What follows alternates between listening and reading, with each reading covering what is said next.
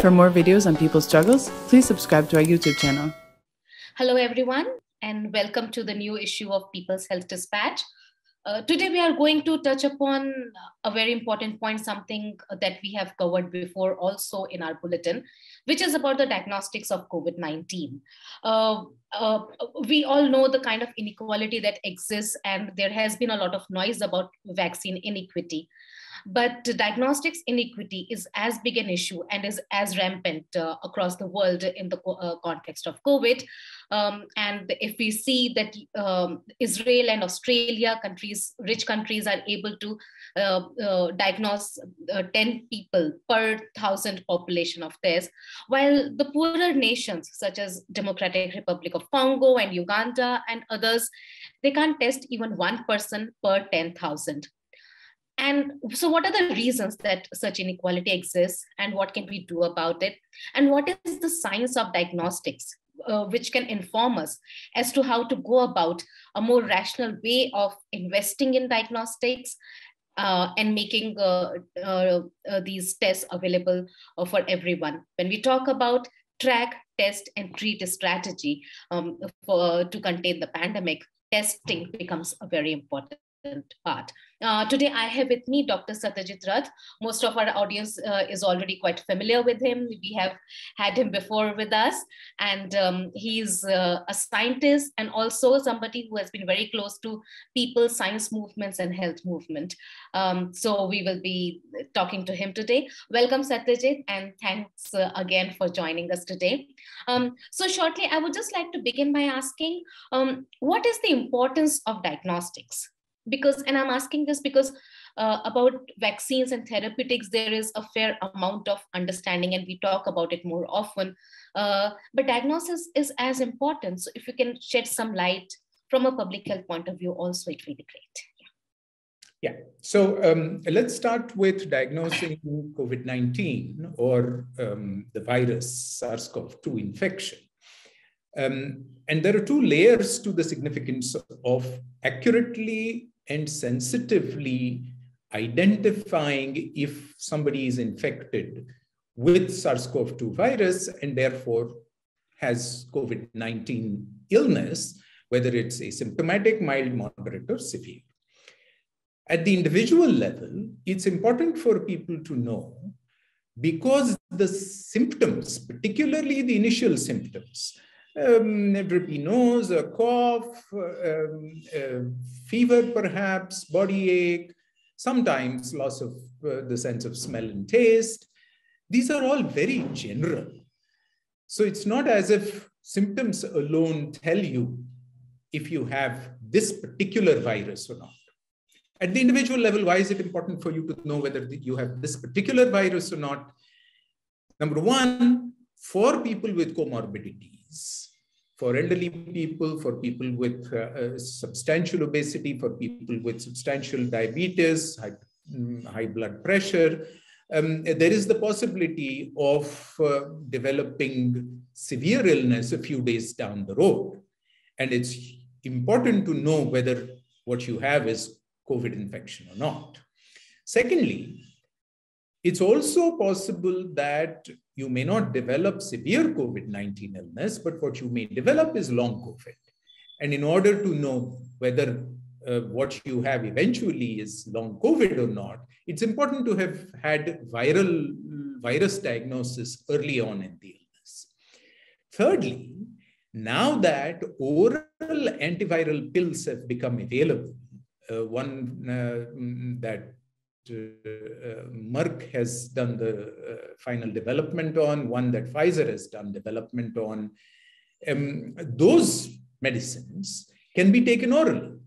And therefore, at least in principle, if you are diagnosed early to have the virus, you can start the medicine, and we can talk about whether medicines are actually accessible or not separately, but at least in principle, you can start medication and you can reduce your chances of getting severe illness, and you can help your community by remaining transmission capable for a much shorter period of time. That's at the individual level. At the community level, it's important for us to be able to track how much infection with the virus is happening. And in order for us to be able to track it so that we can identify clusters and outbreaks, we can build precisely directed containment measures. We can design precisely targeted vaccination, drug treatment, hospital critical care related efforts to specific communities, to specific neighborhoods. It's important to be able to track the virus. So from both a community point of view and from an individual point of view, it's absolutely critical for diagnostic testing to be able to detect footprints of the virus for the COVID pandemic.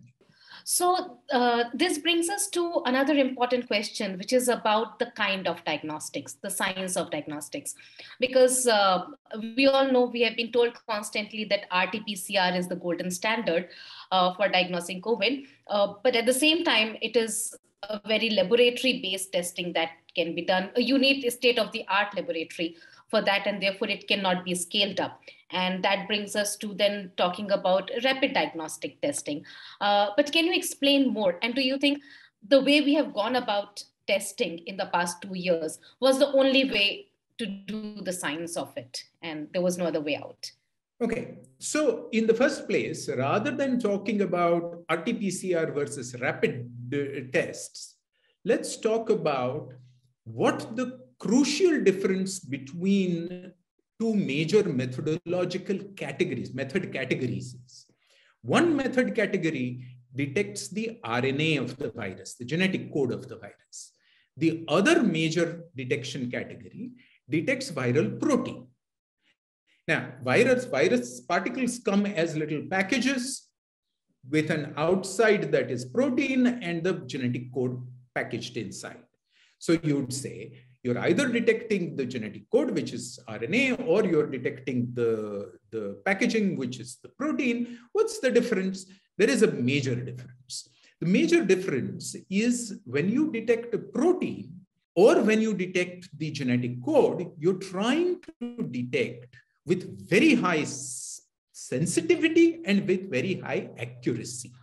Sensitivity means that you're detecting really, really small numbers of virus particles in the phlegm, in the snot, in whatever, in fluids, body fluids.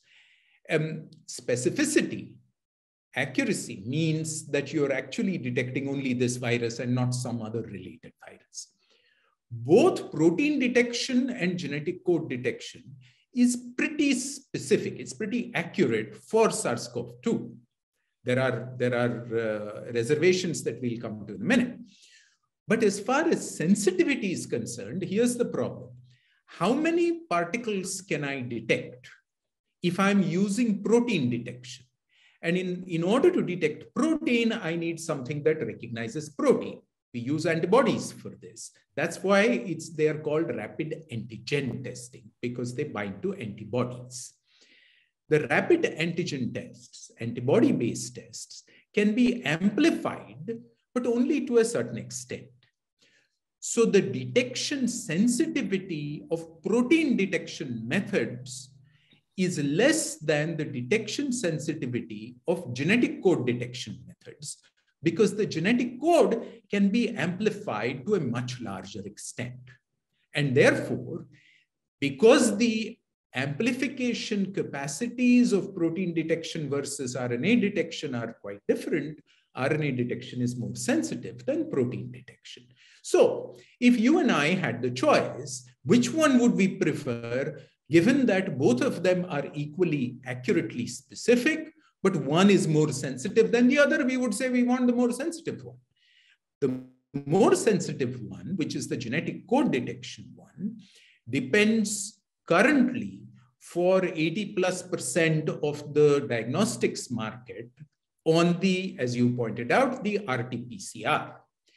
The trouble with the RT-PCR is that it is dependent on the polymerase chain reaction, and that particular piece of a biochemical process depends on very rapid heating and very rapid cooling, scores of times, 20, 25, 30, 35, 40 times in very quick succession in sort of 1 minute intervals. In order to do that, you need an electronically controlled rapid heating, rapid cooling block. That's why the instrument is called a thermal cycler, essentially a rapid, quick heating, quick cooling, quick heating, quick cooling element. So the real question is, this instrument has to be available. All the electronic paraphernalia with computerized control has to be available. And that's what you meant when you said that at least a secondary, if not a tertiary level laboratory resource has to be available for this testing, which means that decentralized point of care, scarce resource, community-based testing is simply impossible for the RT-PCR. Can I build an antibody-based test that is available as point of care? Absolutely, yes. A large number of lateral flow-based antigen testing, rapid antigen testing is that kind of testing. So here's the distinction. The antigen testing is available as point of care, but is not terribly sensitive. The RT-PCR is very sensitive, but is not available as decentralized community-based point of care testing. The really crucial question to ask is this a gap that cannot be bridged? And that's clearly not the case. Why am I saying this? Empirical evidence says that it is not the case. So let me give 2 quick examples from here, from India, where the genetic code of the virus, the RNA, can be identified using molecular biochemical technologies that do not require this rapid heating and cooling, and therefore can actually be designed to provide a very much decentralized, close to point of care test. One of those was developed, we're talking about 2020, was developed by a Government of India funded institution in Delhi called the Institute for Genomics and Integrative Biology, IGIB. They called it Feluda for a variety of reasons that we will not get into, that are India-specific cultural reasons. And that test is a test that doesn't depend on high-end instrumentation at its implementation.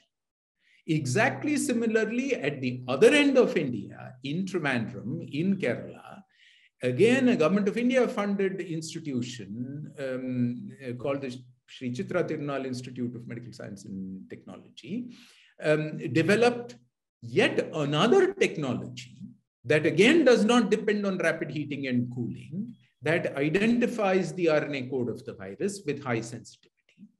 And again, that test was also supposed to have been transferred to the private market and to have become widely available.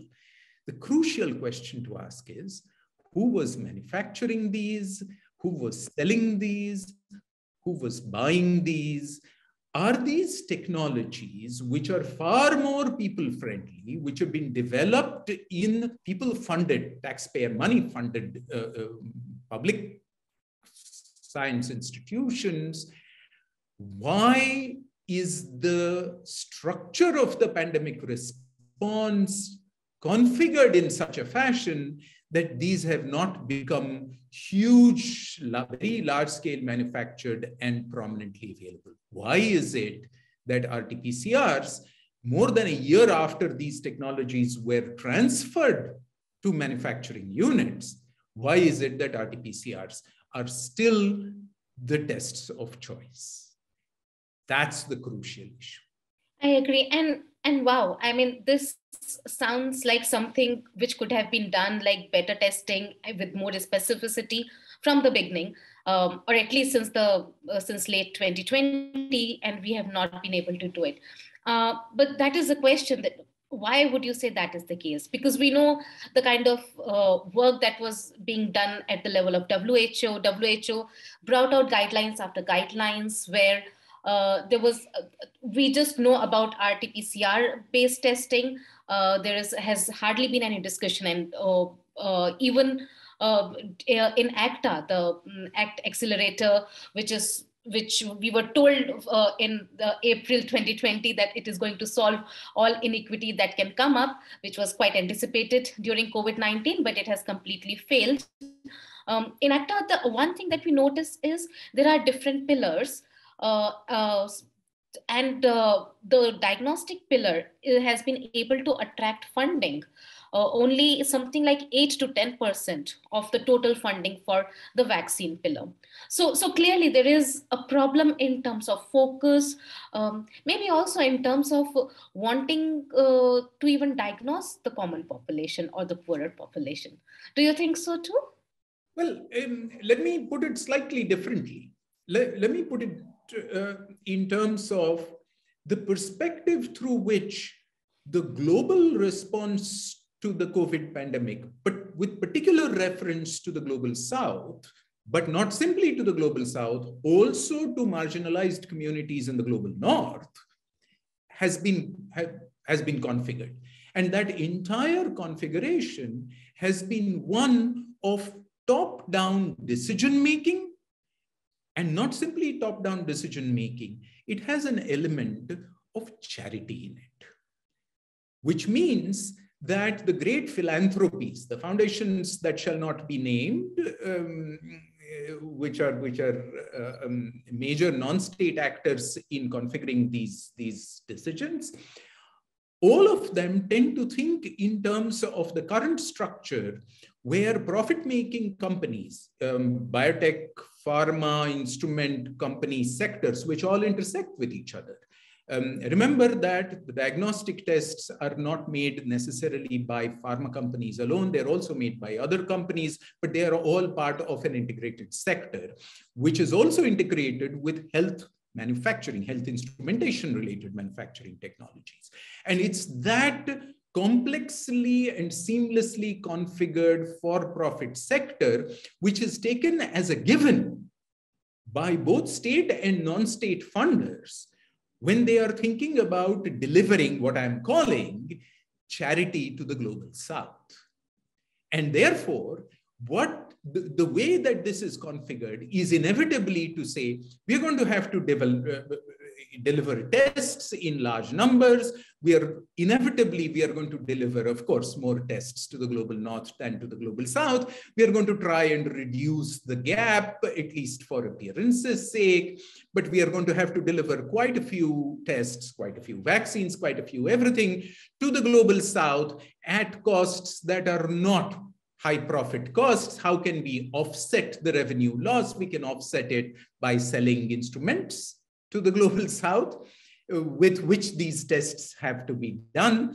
And much of this is a complex spider web of trade-offs to try and minimize profit losses in what is an inevitable large-scale charity-driven response to the problem. And as a consequence of this, the overwhelming presence in the COVID diagnostic market still remains the certified, the familiar, the branded RT-PCR tests with their affiliated technologies. Let me add a final point to this of players and actors in this configuration. And those are the private sector healthcare delivery systems. I speak about Indian experiences. The private healthcare laboratories, diagnostic laboratories, which have been doing in India a great deal of diagnostic testing. And for them also, this is familiar territory, this complex web of pharma companies, diagnostic manufacturing companies, healthcare instrumentation manufacturing companies, and diagnostic laboratories on the ground at the secondary level in towns and so on and so forth. It's this complex web of the for-profit sector that is the dominant presence that's shaping the entirety of the response. It's no surprise that point-of-care tests, especially high sensitivity point-of-care tests, have had no traction. So, I think we all in India heard about Feluda tests so much because at one point everybody thought that is going to be the test in India because it was going to be cheap as well. And you're saying that there are other efforts also. We also know that in Malaysia as well, some similar testing has come up. Many organizations are actually calling for local production, local research, and then local production of diagnosis primarily in the developing countries, be it Africa or Asia. There has been another strand where activists and organizations, civil society organizations, have been asking organizations or companies like CFIT to bring the price down of their tests because the production cost is so low and they are just making a killing during the pandemic, which is so unethical. Considering this entire landscape, what do you think should be the response of WHO ideally? We all know that WHO is their work now is increasingly being determined by, as you said, philanthropies that shall not be named, and other organizations, CFIT, FIND, and all of them. But what should they be doing? And I would again request you to shed some light as a scientist or in terms of science as to what can they look at and bring these tests into their pre-qualification, the entire dossier, so that others can start to use it. Well, certainly having a WHO imprimatur of approval helps credibility for any product that includes these tests.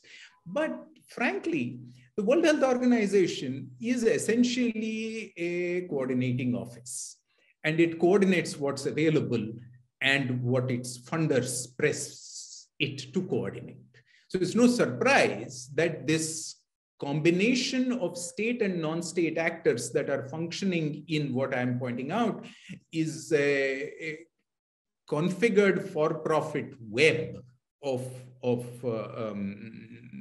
the health, the industrial, and the healthcare delivery diagnostic sector is going to be focused on what they are focused on. My argument is that we in public health activism need to be demanding of our governments, and we should be doing this past year and a half, but in the era of emerging variant strains, there is still very much reason for us to be demanding much wider testing, much more agile, nimble, flexible testing to be developed for sensitive yet decentralized point of care methodologies, and for these to be taken out of the for-profit sector by using public health networks. All countries of the global south have some measure of public health networks. India's public health networks, for example, go all the way to the primary health centers, which have very basic elementary laboratories. Can we deliver reagent packages, chemical packages that allow primary healthcare centers to do testing at their levels? Can we make the research institutions that are publicly funded develop these? Can we use public health, public sector manufacturing facilities simply to put these packages together? Can we use, in countries like India, the wanted clinical epidemiological expertise in place for building a quality assurance, quality control network for these entirely in the public health domain outside the for-profit network, and deliver rapid, nimble testing that's modified and tweaked as variants arise for large-scale tests to be available free to people everywhere on demand. That's really going to be, that's always been a crucial component that has been understated. That's always going to remain for the next few months as variants emerge and spread. That's going to remain the issue. One last point on that. Until now, we didn't even have oral antiviral drugs, so that when people with 24 hours of symptoms, even if they felt battling against all the stigmatization that has happened, even if they felt like they would go get a test done. Number one, tests haven't been available, but even if tests were available, what would they do with a positive test, apart from self-isolation, which is economically disabling for many people? Now, it is possible for us to say, track, test, and treat on a large scale has become feasible with oral antiviral drugs. Why are those drugs, and I come full circle on this, why are those drugs not being manufactured under compulsory licensing in large amounts and being made available to the people? Why is that drug availability not being coupled to widespread decentralized point of care testing so that communities and individuals can be empowered to deal with their health individually and collectively in their communities? Thank you. Thank you, Satyajit. I think this was really good, and not only in terms of learning about the science of diagnostics, but also understanding that how different everything is so interlinked, that if you need diagnosis, you also need treatment. And now that we have, how important diagnosis becomes in itself. Thank you everyone for watching this, and we will be bringing you more such in-depth interviews. And as you know, that we try to cover the political economy of health in our People's Health Dispatch, and not just give you news. So keep coming back. Thank you so much.